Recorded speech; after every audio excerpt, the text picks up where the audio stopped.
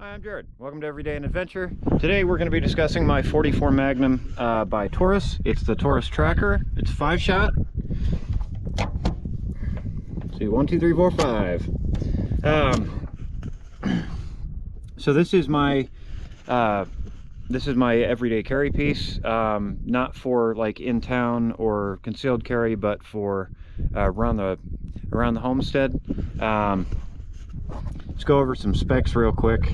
So as I said, it's a 44 Magnum 5-shot. It's got a ported barrel, as you can see there. Medium frame. The barrel length is 4 inches, overall length 9 inches, overall height 5.3 inches. It's 1.6 wide, or 1.6 inches wide, and 35 ounces unloaded. It's got a 1 in 18.75 inch right hand twist. These are well, I can't really get it to focus on them, but these are HKS speed loaders. I just got them at the local hardware store. I carry this in a cheapy size 2 Allen holster. I don't know if you can see it, but I have a rag stuffed in there because it's just a little bit long, and without the rag, when you put the revolver in the holster, it would sit a little bit too deep and the rear sight would get caught on this little piece of nylon when you went to draw it. So with the little rag that I've got stuffed in there, that works out pretty good at keeping it nice and at the correct depth, so I can yank it really quick. And okay, so my experiences with this gun, here, let's get it unloaded real quick.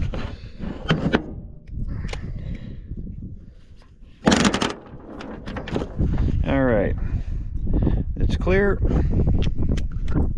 And so my experiences with this gun are,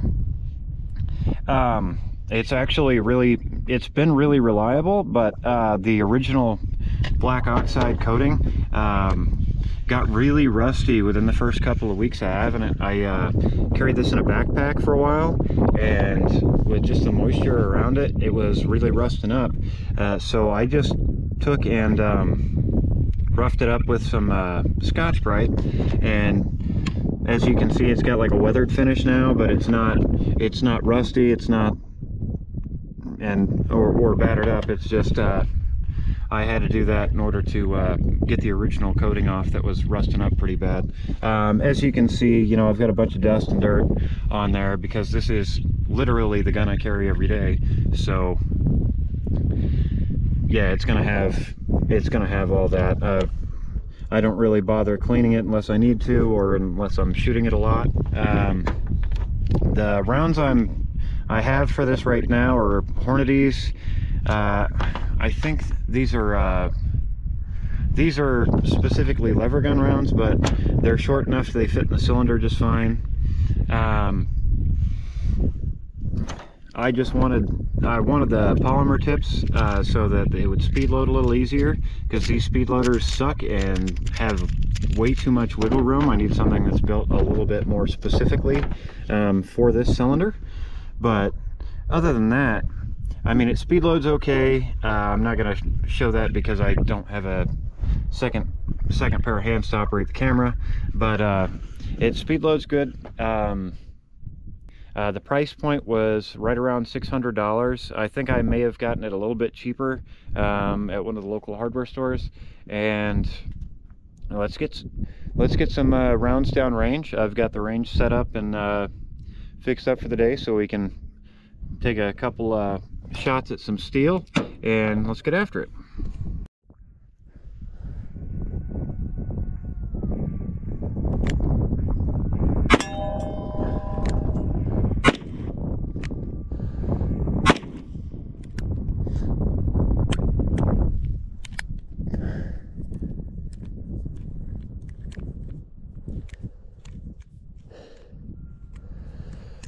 Okay, well, that is a failure. Drop the hammer, open the cylinder. What happened?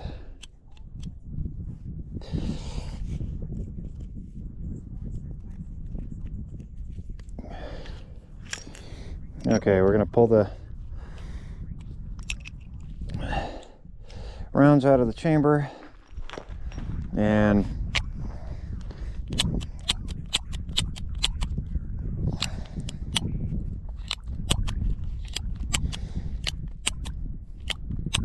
weird.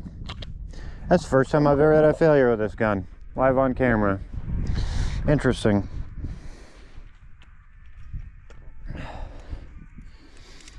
So,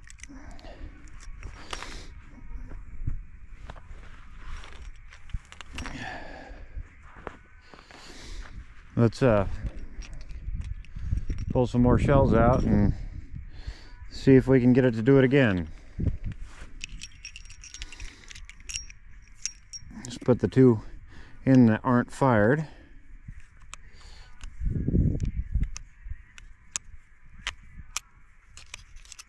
Hands are awful cold today. I'm piss poor shot.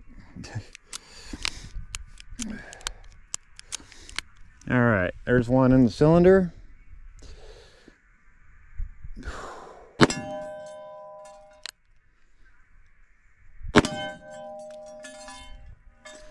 Okay, a little bit more sturdy now.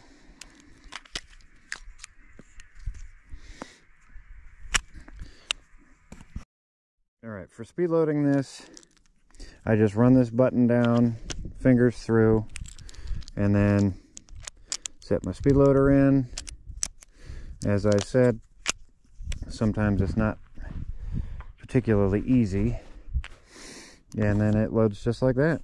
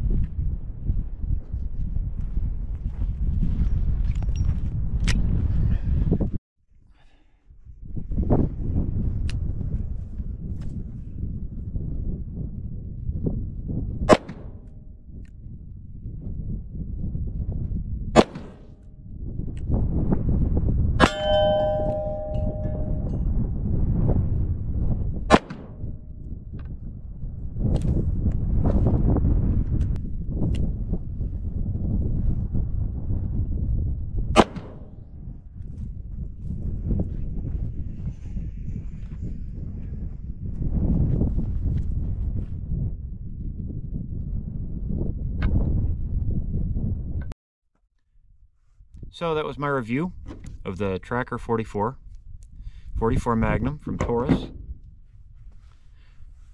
And as you saw today, we had some malfunctions on the range. Those malfunctions were not the fault of the firearm. Those were the fault of the gun being dirty.